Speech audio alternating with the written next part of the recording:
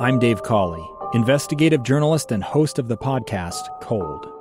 In October of 1985, a woman named Cherie Warren left work at a busy Salt Lake City office to meet her estranged husband at a downtown auto dealership. She never made it home. Cherie's car surfaced weeks later in Las Vegas. In the parking lot of a hotel casino. No one knows how it got there. Strange. It was strange. Both Cherie's estranged husband and her boyfriend raised suspicion for investigators. I kind of thought that he might have done something. But no arrests were ever made. In Cold Season 3, we dig into double lives, make new connections in the case, and examine the difficulty raised by reasonable doubt. We want answers just as much as anyone else. They have creeps like that now too, so nothing's changed. That's the new Cold Season 3, The Search for Cherie, now available anywhere you get your podcasts. In today's episode of Project Recovery, I think that's what 2020 has taught me, is that I am a lot stronger than I ever believed. It's challenged our sense of financial stability, emotional stability, social stability. So many things that we just used to take for granted have come into question this year. Make sure you listen to the end. Find us on Facebook at Project Recovery. We'll have that and much more coming up.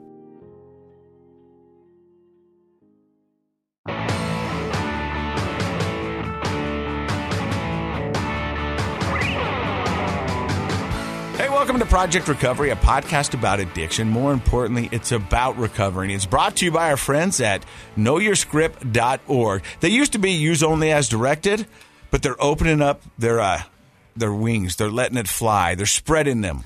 Use only as directed was a great concept, and it is a great concept.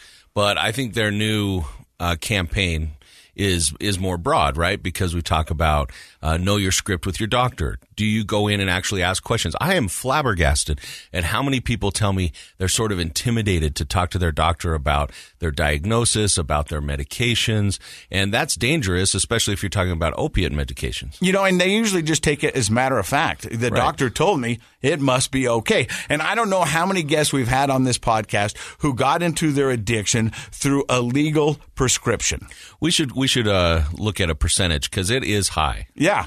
I mean, and then to have them tell us stories of things they have done that they never thought they'd be capable of doing. That's how dark the disease can take you. So know your script when talking to your doctor. Also know your script when talking to yourself, you know, and going, what am I okay with? Yeah. Are you being honest with yourself about your own history of addiction, whether you actually have struggled with substance abuse? Do you overdo it too often with drinking and things like that? And do you have a family history of substance abuse and substance problems? Those are things for you to get right with and know that you may be at risk. And I think the third part is probably one that touches really close to our hearts, is that know your script when talking to your children. Definitely. Because, they don't understand. And we want to tell them how this could really end up. What are the potentials? You just had a son who had his triple nipple removed. Right.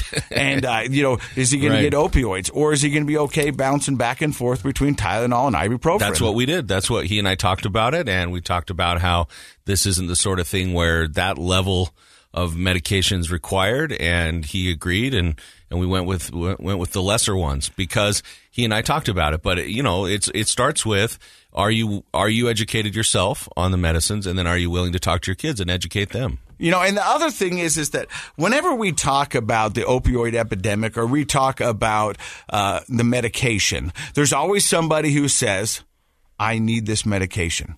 And I say, you know what, that medication does do its job. It is for a certain ailment, but we wanted to make sure everybody knows everything that can happen. Well, I think having a plan is part of knowing your script, and there should be a plan to phase it out. So we are not suggesting that you should never use opiate medications post-surgery and in similar situations. Work with your doctor, make sure that you have a plan, and usually a small number of pills over a certain period of time is enough, and then you can transition to something like Tylenol. Mm-hmm. But make that a plan with your doctor, and you'll be fine if you stick to that plan.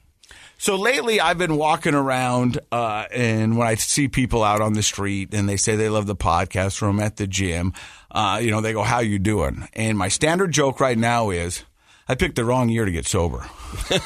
2020 has just been a butt kicker. Well, it's the year most people chose to get drunk. Yeah. Because there's a high rate of drinking this year. People are isolating. They're staying at home.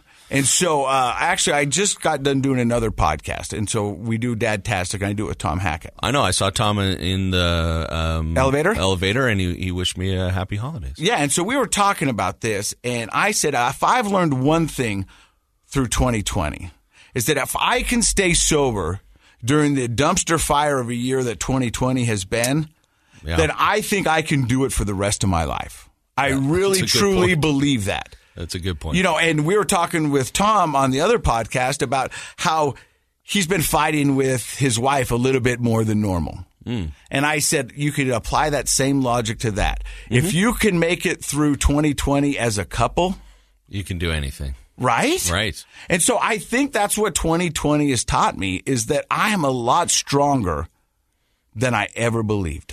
I think that's a great realization. It really is. We were talking about what have we learned from 2020. That's a wonderful realization, because 2020 has challenged our sense of financial stability, emotional stability, social stability.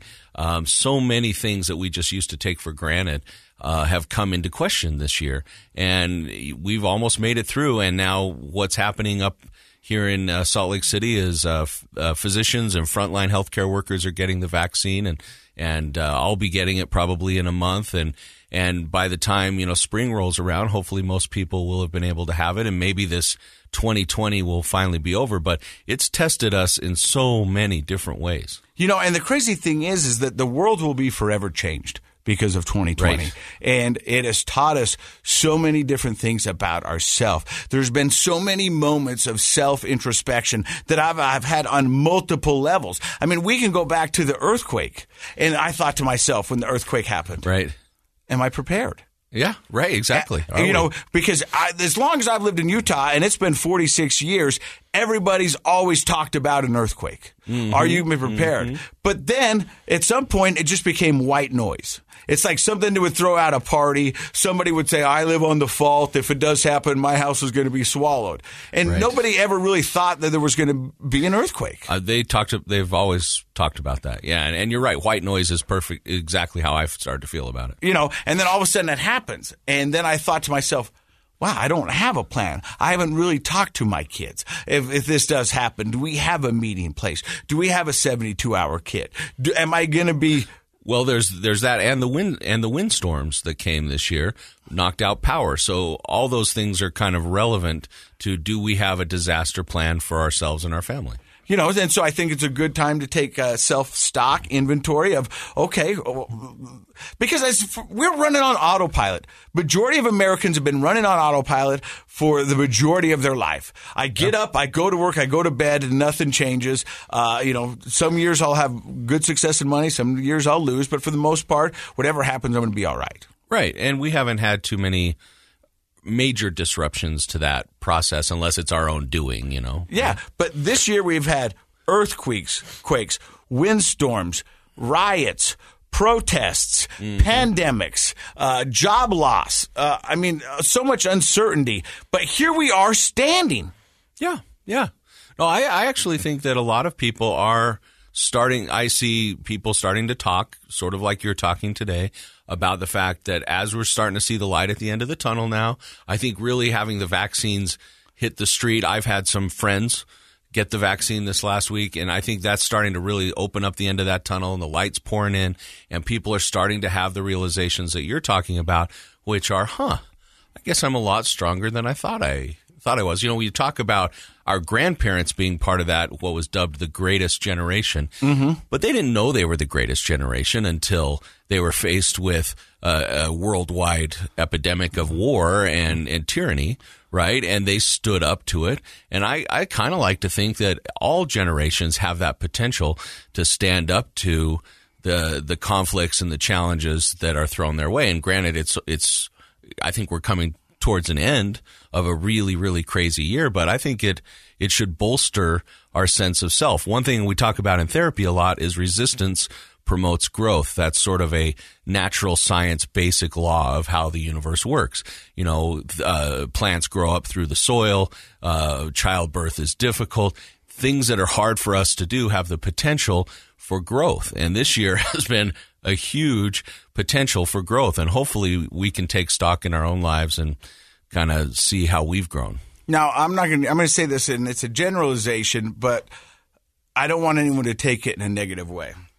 For the most part, us as Americans take the path of least resistance. I think in large part. Well, yeah. You know what I mean? I know I do. and I do too. And I've done it for most of my life. Now I don't. Now I try to go, I wonder what that path is like. Right. And I'm going to give it a shot because now I've tested myself. I've put myself through some difficult situations and come out on the other end. So I know I've got it in me. But before then, I never was really forced to take that test because everything just came easy and I could just do it. So I never really was forced to do it. Now through recovery and what I've gone through, I mean, there was times that I was staring and like, I don't know if I'm going to be able to do this. I don't think I've got it in me. But every morning I got up, I got out of bed, I put one foot in front of the other, and before I knew it, I had some. Well, specifically, one thing that I've noticed with you, I've been sort of keeping track of this, but you have continued to go to the gym, I think almost every day, early in the morning, which to me, going to the gym and early in the morning are two of my least favorite things.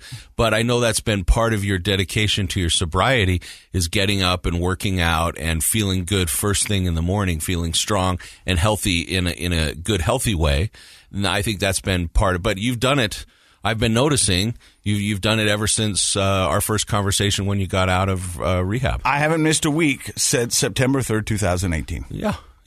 And here we're coming up, and it's been amazing. It really has been a great journey. But I never was forced to be strong because things just came easy to me until they didn't. And then I had to figure out, do I really have this in me? Is this how my story ends? Do I go, okay, I got beat? And I think that's part of the problem with having things come easy.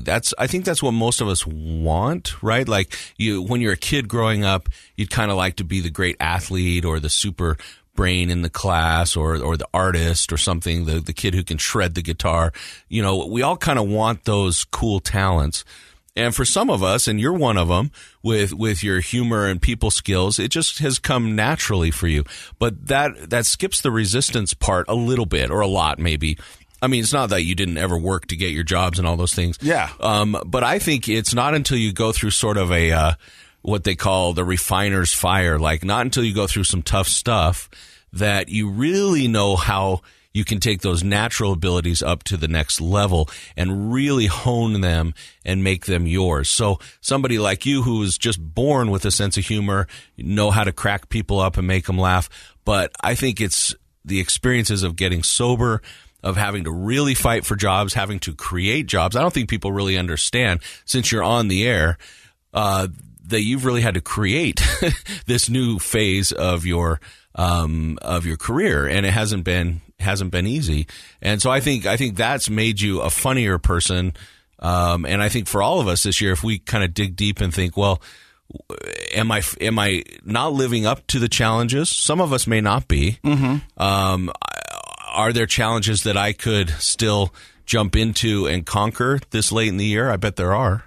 I think I 100% agree with you. I mean, I was at the gym this morning, and not to bring it back to it, and the goal was 25. And I got to 25, and he goes, how many did you do? I go, 25. He goes, could you do more? And I go, yeah, but you said 25. He goes, well, why'd you stop? I said, because you said... Because I'm obedient. I'm tired. But he goes, if you could do more, then why wouldn't you do more? He goes, I think we can all do better. And I think that really goes to everybody. I think we could all do better. But sometimes just doing enough is what we were used to. And so now in my life, I'm not doing just enough. I'm doing a little bit more if I can. Yeah, I think that's a great analogy. Throw up a few extra reps if you can do it in the gym or in life. Yeah. Go the extra mile. You're listening to Project Recovery, a podcast about addiction, more importantly, about recovery. We'll be right back with me and Dr. Matt. A gun in the face. Then all of a sudden they all kind of lined up. they pointed their guns at me. And this is the point where I thought, I'm going to die today. Started 2 years of horror for an American in Venezuela. They said, you need to give us your phone and get ready because you're coming with us.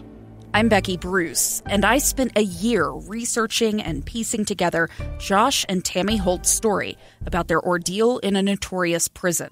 That's when everything started to turn bad. We had another pound on the door. Boom, boom, boom. And there was the police once again. You can binge all of the episodes of Hope in Darkness on kslpodcasts.com or wherever you get your podcasts.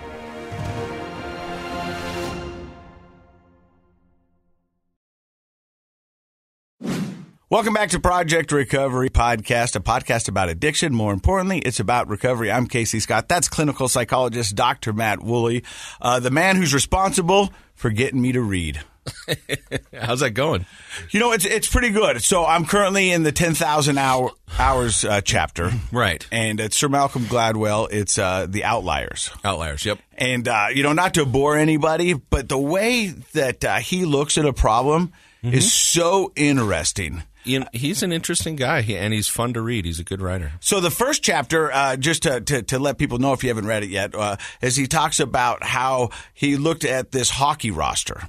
And all the greatest hockey players were born between January and March. And these were the guys that went on. And everybody thought that this was going to be some cool thing because of, it had to do with their zodiac or the parents were getting together. Something magical, right? But the reality is the cutoff date for the kids to be a certain age to play at that certain level was January 1st or something like that. So, and all the kids who were born right in that month were the bigger, taller, faster kids for the most part because they were older. Yeah, it makes total sense. Right? And so then after the fourth grade, they got this imprint on their brain that they're bigger and better and started getting the better coaching, the better ice time. Yeah, all that stuff. It all kind of, it snowballs in a positive way. So it didn't have so much to do with the fact that they had this innate athletic ability, which a lot of them did have, but a lot of people do. It's just that they were born at a certain time of year.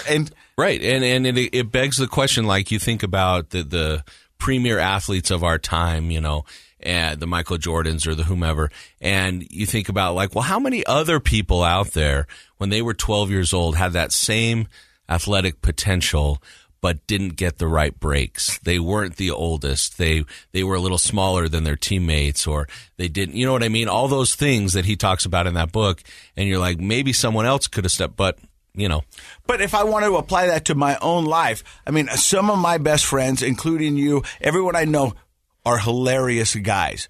Very funny. And when I sit down and like my little brother can make me laugh more than anybody I know. He can always make me laugh. And he'll go around and tell everybody I'm the funniest Scott. He's just the only one that got the TV and the radio job. But the reality is that I was lucky enough to get certain breaks and be able to capitalize on them. It's not because I was funnier than somebody else. Yeah. I was in the right place at the right time. Yep. And don't you see that a lot in comedians' families when they talk about their, like if you see an interview with a comedian, they'll say, "Oh, my sister's funnier than I am," or "My dad's funnier than I am," and it's, but they weren't in the right place at the right time. So luck plays a big part in all of it, and I'm not going to sit here and say that I haven't fought for my sobriety. Sure. But I've also been fortunate and lucky enough to have certain things happen that allow me to keep going. And I don't negate those. Those are 100% I'm grateful for. Yeah. But not everybody's so lucky. Yeah, well, not everybody is so lucky. I think where I depart a little bit with the Gladwell book, I really enjoyed it. It's a great book. If you haven't read it, it's been out for at least a decade, so people ought to go read it. And it gives you an interesting perspective on success. It really does. But I also, and I don't think he is necessarily saying this next thing I'm going to say isn't true either. But regardless of where you're at and what your breaks have been, you're still, the captain of your own destiny. You still can make things happen for yourself. And I do think that there is a direct correlation between effort and luck, meaning the more effort you put in there, the more you get out and test things and do things, the luckier, so to speak, that you get. for example, you know everybody. Like, our listeners should go spend an afternoon walking around Salt Lake City with Casey Scott because he knows everybody. It's really fun to walk into a place with you because everybody's like, oh, Casey, you know. And so you could argue that, hey, if Casey needed a job, he's already got this network of people out there. But that's because you've been out there all these years talking to people. You talk to everybody, and not everybody knows you, but you'll talk to everybody. Mm-hmm. And so that's a good example of somebody being kind of the master of their own destiny. Actually, this just right now reminds me of a story. I used you in therapy last week as an example. Awesome. You want to hear it? Yes. So there's this guy I've been working with, and he got passed over for a promotion at his job.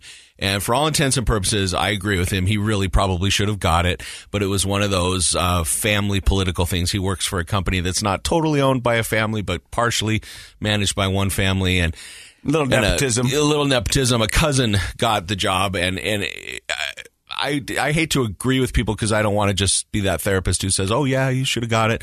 Most of the time I'm saying, well, you probably shouldn't have. Let's talk about what you can do to get it. But in this case, he probably should have got it. And he was very discouraged, very down, which is a risk factor for him. And we were talking, and he was saying, I just, every time an opportunity presents itself now, I just don't say anything.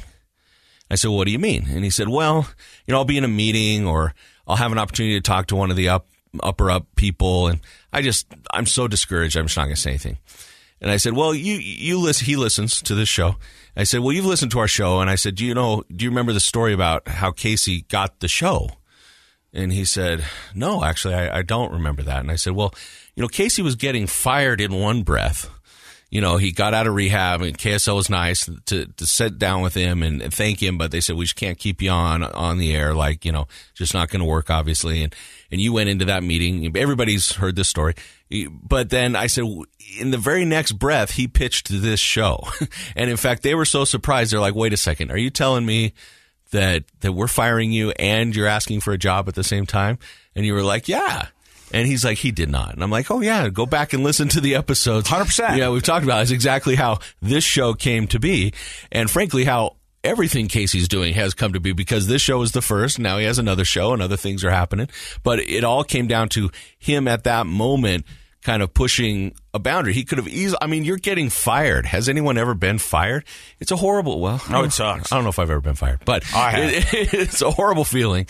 And being let go, and you would think that's, if there's ever been a good excuse to go, you know, do the Charlie Brown walk out of the building and go home and feel sorry for yourself. Get a 12-pack. Yeah, that's the time. But he asked for it. So anyway, he said, really, you did? And I said, yeah. So what we did is we talked about how, regardless of how discouraged you feel and justified in your discouragement, are you willing to still push those boundaries to get what you want, to be the captain of your destiny? And I think this year is a perfect example of a lot of people. Man, I just know so many people that have lost their business.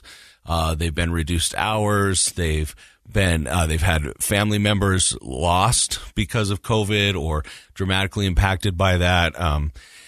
It's easy to feel discouraged this year, and I think that story was inspirational to my patient, and I think it's hopefully inspirational to our listeners.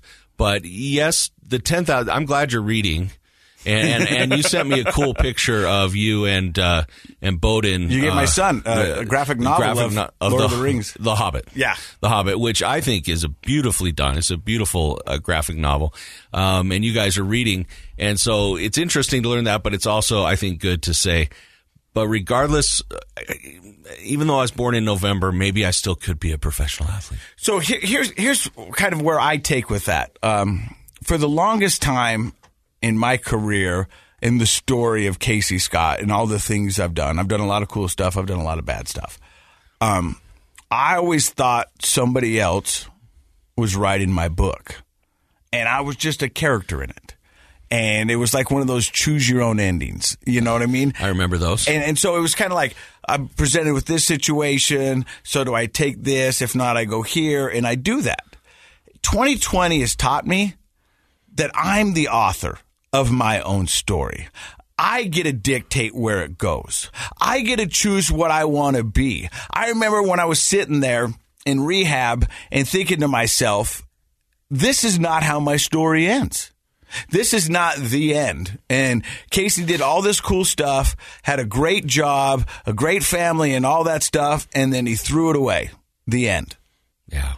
I go, that's not, no, I'm not happy with that.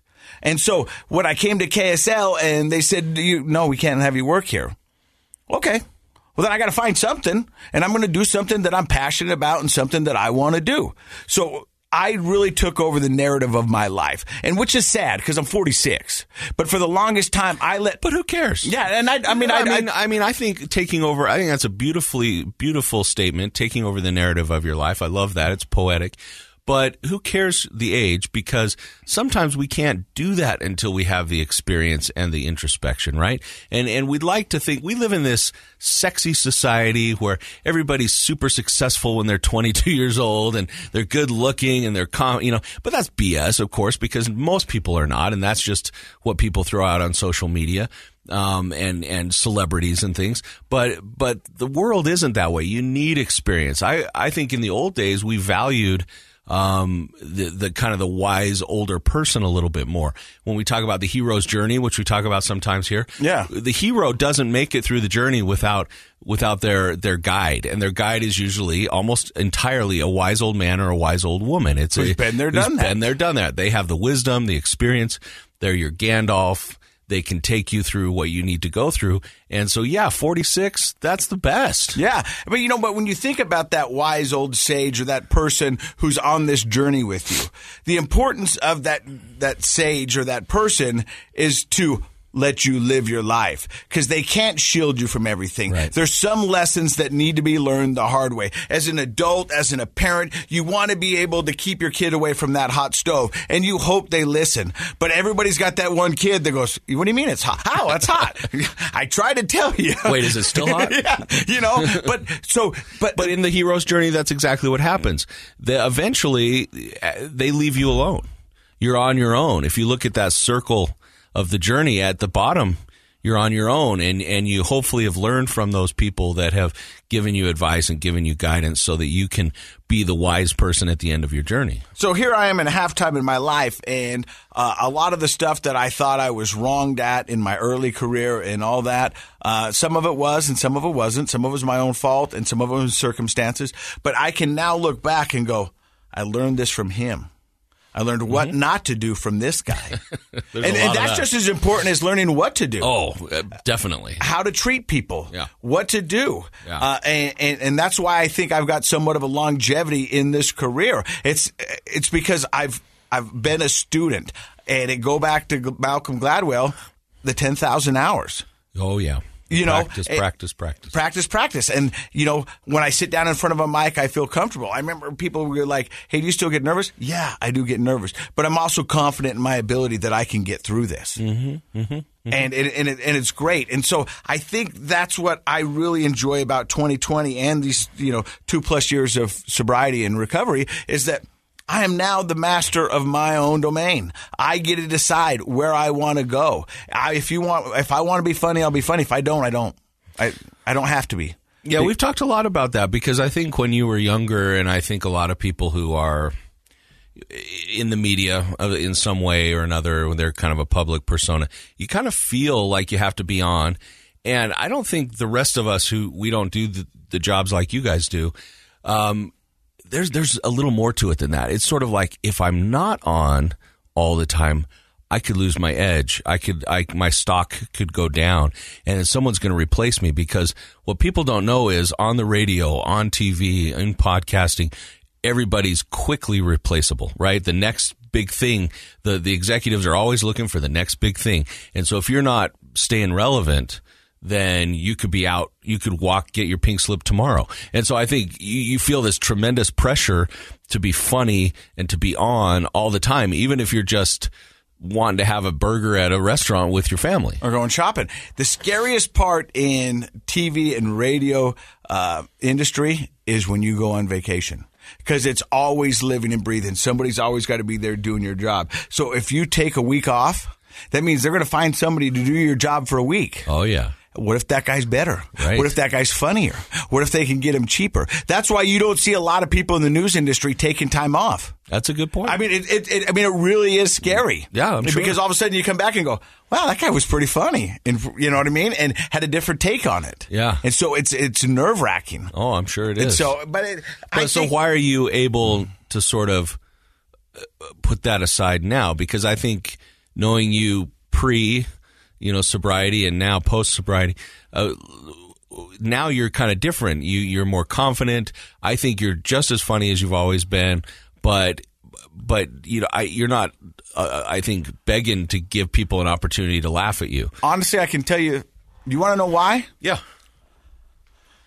Because what I do doesn't define me. Who I am defines me. Does that make sense? So I've lost the radio job. I've lost the TV job. And I'm still who I am. More than one TV job. Yeah. I mean, I've lost multiple. I've lost more jobs in the entertainment than people have had. For sure.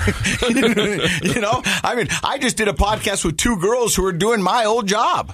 Oh, yeah, that's right. And I was I forgot about that. But that's the thing is that I'm confident with who I am. Yeah. And if I get back on TV, great. If I don't, no big deal. Because I had a good run and there's more out there for me to do. There's other things. And I'm okay with that. Yeah. And for the longest time, I wasn't okay with that because I was who I thought I was when I was on TV. And the truth is, I hate to tell you people, that was an exaggeration of who I am. Sure. And I tried to be that guy all the time and it got me in trouble. Yeah.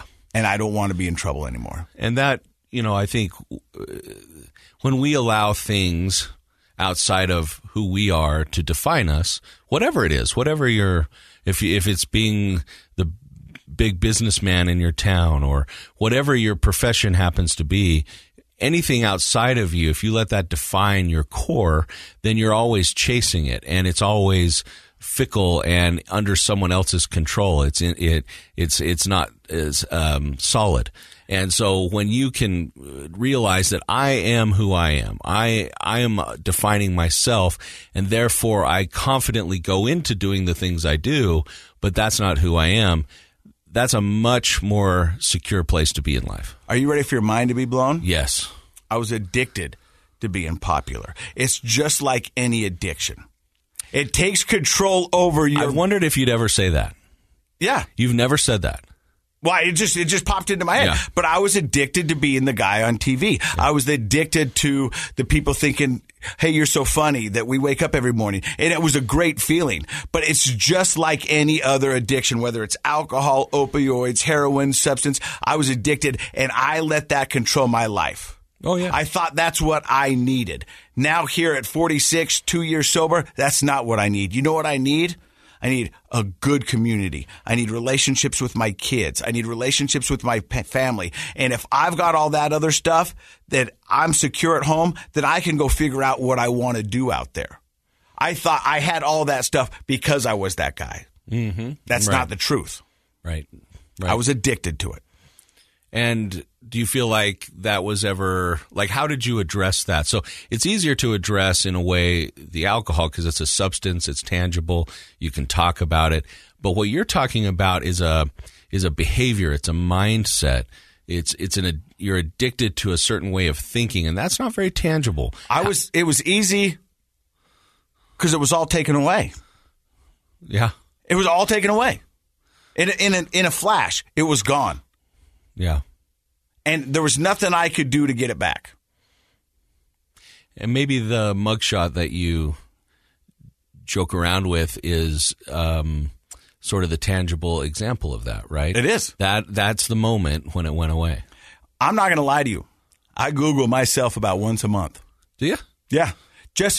And I want to see if whatever I'm doing now pops up above the mugshot. But right now, the mugshot's still number one. Is it really? It's still number one. And that's okay. Because I look at that guy, and I don't want to be that guy anymore. Yeah. And I won't be. But I was. Yeah. And I've got to be okay with that. I wonder how many of us are just mugshots waiting to happen.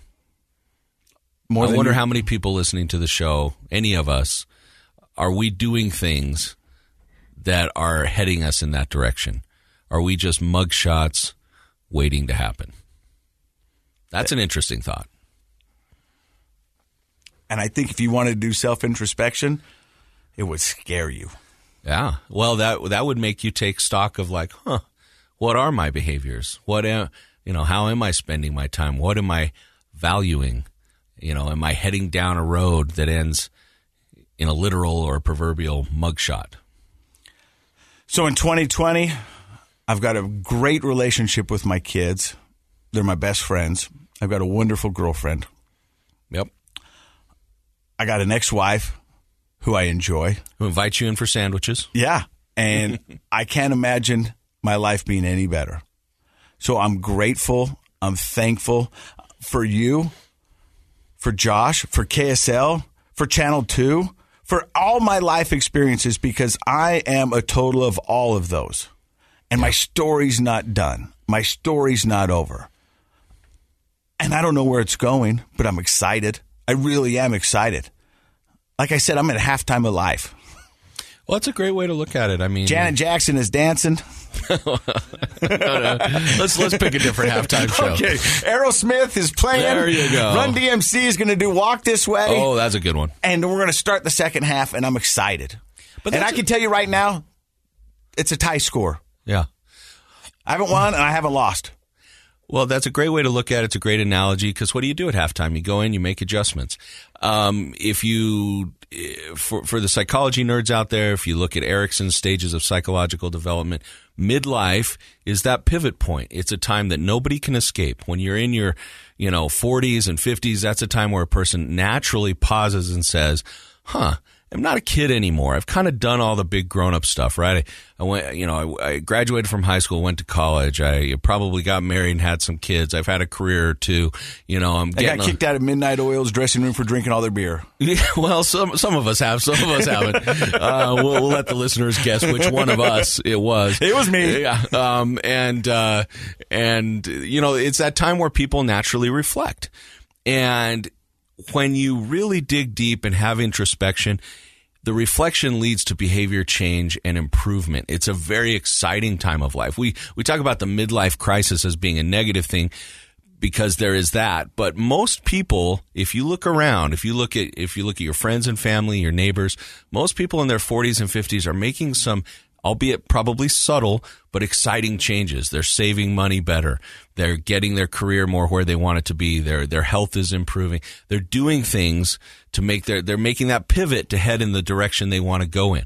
Sometimes we stumble, and midlife can be the time when you make some bad decisions because you're afraid and you don't know how to move forward, and there's help for that. Go talk to somebody about it if you're in your midlife and you feel like this isn't a time that you're heading in the right direction, because it can be.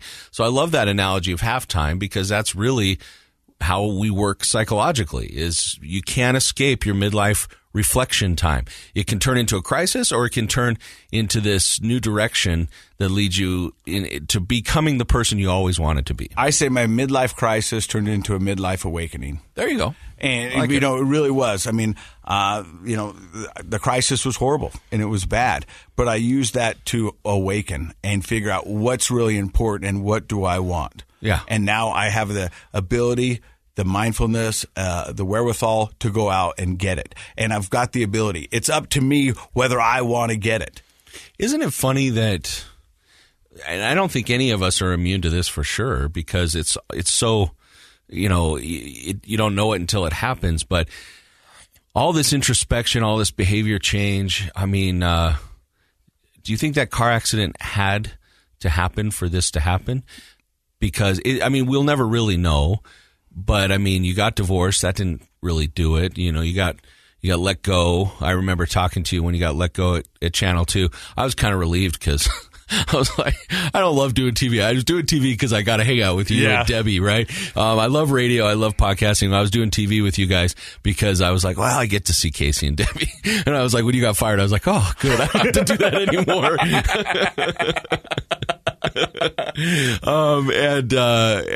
And that didn't really do it. Isn't it funny how it's hard to predict what's going to make us change? And the truthful answer is, I wish it didn't happen. Yeah. But I don't know if I'd be here today if it did. didn't. Right. You know what I mean? Right. I was on this other podcast the other day talking about it, and one benefit of everything that I've gone through is my kids are going to be warriors. My kid's got an education, and they've had to face the music with what addicted behavior can do to your life, and they didn't even do it. Yeah, that's what I'm saying. And they're going to be warriors. They know more than they should know about this at their young age. And I wish that they didn't, but the reality is I can't go back and change that. But maybe if more kids their age knew the reality of this, there would be more there would be better decisions being made as we got older. I don't know. Yeah, so I mean, I don't know if I would be here if it wasn't for that accident. Yeah. To be honest with you, 100%. Do I wish the accident never happened? Of course. 100%. Of course. But it's just interesting, right? It's interesting that anybody can sit and ask themselves the same question. Yours is dramatic because it was a car accident and it was on TV and there's a mugshot and all of that. And I could have killed people. You could have killed people, and thank goodness there weren't those kinds of injuries in that accident. But all of us, I mean, are we waiting for a crisis? Like, do we have to have an accident or some crisis in life to make these huge changes that we want to make? Or can we make them just based on insight or by learning from other people? I hope that this podcast helps people learn from the stories that our guests bring on, from the stories that you share. I hope that's enough for most of us to kick it into gear, but I know it isn't always. Everybody's different in the insight that you bring to every podcast. If we can go back to a couple of guests ago, Tyson Dixon from Renaissance Ranch. Right. Remember, he was talking about how he's lived this life and his wife has never done any alcohol, never done any drugs. Right, nothing. But he said something from wisdom and You guys had this heady conversation about there's some people like me that have to learn the hard way, and there's other people that go, oh no, I saw what you guys did, and I don't want to do that. Right. In the business, we call that vicarious learning or learning by observing. That it's kind of a higher order learning. I had a graduate professor, actually, who was this funny guy. I really liked him because he was very relatable. He grew up on a farm and he was now this very well-known professor, and he was the youngest of 5 boys. And he said, oh, yeah, vicarious learning happened all the time around our farm because I just got to see my older brothers tick off my dad, and I knew I never wanted to do that. So he'd change his behaviors because they'd get, the belt, I assume, or something. And so sometimes we do learn by observing, and that's the best kind of learning, I think. But sometimes we have to learn by our own mistakes, by behaviors, too. Sometimes we have to touch that handle to see if it's hot. But you can reflect on that. That's the thing. That's where I hope people will listen to this show sometimes and go, wait, am I actually learning from my mistakes, or am I just burning my fingers? Mm-hmm. Right? Like, am I pausing and really, digesting what's happening and like where this is taking me in my life? Like, I'm sure there are people listening to this show who drink and drive. Yeah. How many times have you almost been in an accident because of you're intoxicated while you're driving? Do you have to get in the accident to make you stop doing that? Or can you think, oh, crap, last night, I can't believe I made it home alive and I didn't hurt anybody. I didn't wreck my car. Nobody knows. But is that enough? Can you learn from that? Or do you have to crash that car? I don't know. Yeah. And I don't know the answer to that either, but I think there's a lot of people making that. And that's why I think this podcast is so powerful, because people come on and share their stories. And I think it's in the stories that people who are listening to go, oh, I'm close to that, or I don't want to get that bad. So hopefully they can vicariously learn through these podcasts and realize I don't need to go that far. But if I've seen all these people and heard all these people and where their story goes. Right. But the other part of the podcast is to see where these people have been and where they are. Because there have been so many great stories of hope and inspiration. We talked about it last week, where it's a Disney movie on drugs. I mean, that's what it is. It really is. I mean, when you count this guy out and then all of a sudden he's back on top and he's doing wonderful things because he did the work. Mm-hmm. He took control of his life and he got things in order. Well, think about Roseanne, our guest last week, right? Uh-huh. Roseanne. Would you have ever looked like she looked like she was ready to go model. Yeah. Like, I mean, she had beautiful a nice young lady. She was beautiful, but it was like she had a glow about her. She was happy and vivacious and healthy. And to hear her story, 18 months in prison. Oh my goodness. And to know what that must have done, I bet we wouldn't even recognize a picture of her from those low days compared to now. And how cool is that she's been able to get her life to where it is today. So those kinds of stories are very inspirational. I hope they help people make changes in their own life without them also having to learn from their own behaviors, learn from our guests. Well, I learn from you daily. I learn from Josh. I learn from everybody. I'm a student of the game of life, and I really enjoy it. So we want to say thank you for stopping by and listening to the podcast today. I want to stop. I want to stop before we sign off. I want to thank Josh. Josh, it's fun today being back in the studio. Well, we were at home for a while. We were doing the Zoom things, and then they said, "Well, if here in the big studio, we could have 3 people for because distancing, we're 6 feet apart, right? 6 feet apart distancing, and that meant if you and I are in the room and a guest's in the room, no Josh in the room, no Joshy." And so Josh would sadly walk past the window with head down and Charlie Brown music going back over to his desk. Just thinking of all the ways I'm screwing up the audio. Yeah. And then Casey's in here looking like he knows what he's doing, but I don't. You pulled it off. But isn't it fun to have Josh back in the studio with us? And just like all the rest of us, Josh has had a few, hills and valleys. Yep. Gutters and strikes this year, and I want to tell Josh, this show wouldn't be anything without Josh. We love him. Yep, he was the missing piece. Definitely. Well, we started off and we had John Smith, who's great, and we had a few other things going on in the early times.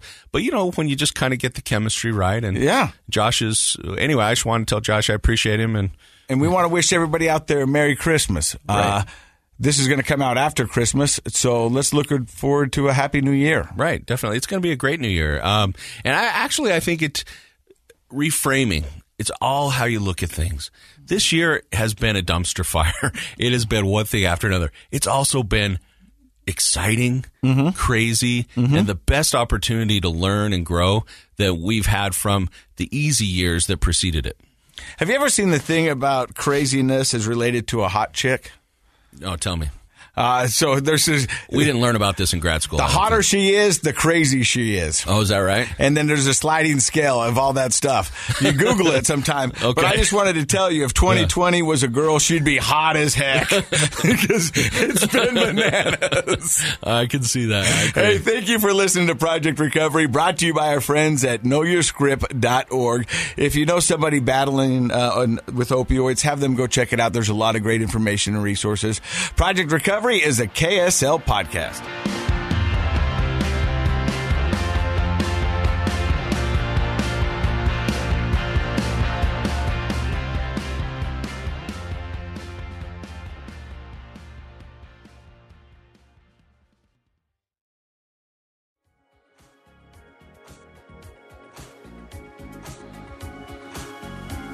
The contents of this program are for informational purposes only. The program is not intended to be a substitute for professional medical advice, diagnosis, or treatment. Always seek the advice of your physician, licensed therapist, or other qualified health provider with any questions you may have regarding a medical condition. Never disregard professional medical advice or delay in seeking it because of something you've heard on this program. KSL does not recommend or endorse any specific tests, physicians, products, procedures, opinions, or other information that may be mentioned on the program. Reliance on any information provided on the program is solely at your own risk. I'm Dave Cawley, investigative journalist and host of the podcast Cold. In October of 1985, a woman named Cherie Warren left work at a busy Salt Lake City office to meet her estranged husband at a downtown auto dealership. She never made it home. Cherie's car surfaced weeks later in Las Vegas. In the parking lot of a hotel casino. No one knows how it got there. Strange. It was strange. Both Cherie's estranged husband and her boyfriend raised suspicion for investigators. I kind of thought that he might have done something. But no arrests were ever made. In Cold Season 3, we dig into double lives, make new connections in the case, and examine the difficulty raised by reasonable doubt. We want answers just as much as anyone else. They have creeps like that now too, so nothing's changed. That's the new Cold Season 3, The Search for Cherie, now available anywhere you get your podcasts.